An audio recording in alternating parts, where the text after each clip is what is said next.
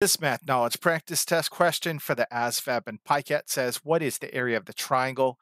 So to find the area of a triangle, you're always going to use this formula. Area equals 1/2 base times height, where the base is right here in this case. It's going to be 6. It's the distance from here to here. And the height of the triangle is always going to be from its apex, that is its tallest point, straight down. So that is our height. It's currently unknown. That said, when we draw a line straight down in this triangle, we actually create two right triangles, and we can actually use the Pythagorean theorem to figure out what the height of this triangle is. Again, the Pythagorean theorem says a squared plus b squared equals c squared, where a and b are the legs of the right triangle and c is the hypotenuse. The hypotenuse is always directly across from the right angle, so we know c is going to be 6. Uh, the legs are h, so I'm going to let A be h, and the other leg is from this line to this edge here. If this whole base is 6, that means this is going to be 3. So our B is going to be 3, so this becomes uh, h squared plus 3 squared equals 6 squared.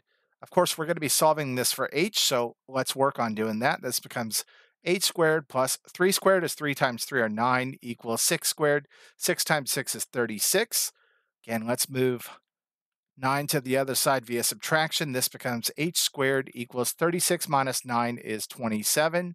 And to get h by itself, we're going to take the square root of both sides. In doing so, this crosses out, leaving you with h.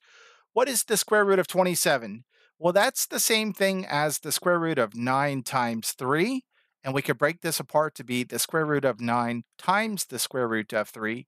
The square root of 9, as you should know, is going to be 3. So this is 3 square root 3.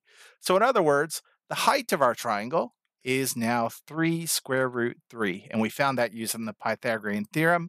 Now we can find the area of the triangle. It's 1/2. Its base, as I mentioned, is 6 times its height, which is 3 radical 3. Let's go ahead and work this out.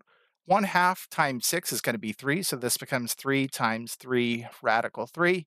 3 times 3 radical 3 is going to be 9 radical 3. So the area of this triangle is 9 radical 3. The answer choice is D, of course.